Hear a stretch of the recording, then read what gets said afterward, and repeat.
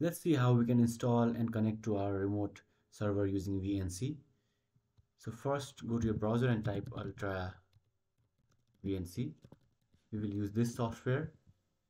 Now click on this. I have the link in the description. So this is the UltraVNC homepage right now. Hover over this download and click on UltraVNC. And from here scroll down, all these versions will be listed. Click on the latest one. And as you can see, minimum OS is Windows 7. Scroll down and click on this small download button.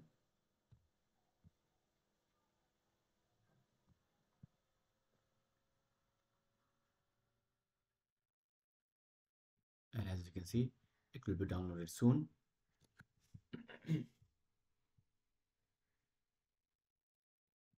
Just click on this accept and click download. Now UltraVNC is being downloaded.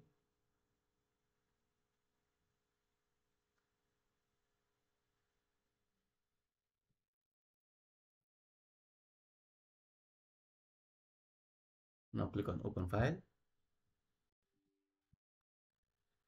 Click yes. Click OK. Accept the agreements. Hit next. Hit next again, and this is where your UltraVNC will be installed. Finally click next, and these three other things that will be installed, no need to uncheck any of these, and click next again, and this is the server configuration that you can choose from. So we will not create any desktop icons, and we will not start or restart UltraVNC services. So just click next here and hit install.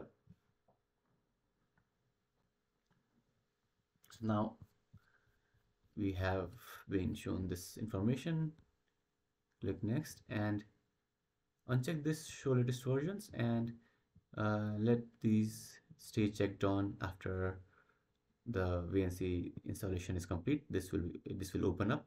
That means that once installation is complete, UltraVNC will open. If your UltraVNC does not open up automatically, press Windows and type UltraVNC and click on this viewer, and now you need to enter your server and port. Now if you don't have this, you can ask this from your admin or your service provider. After you've entered your server IP and your port, click connect, and it will connect, and it will ask you for a password. Now enter your password here, click log on. So now you are connected to your virtual machine. You just need to enter the username and password of your virtual machine, and you are good to go. You can do whatever you want to your virtual machine after connecting to this. If you have any questions, let me know in the comments below.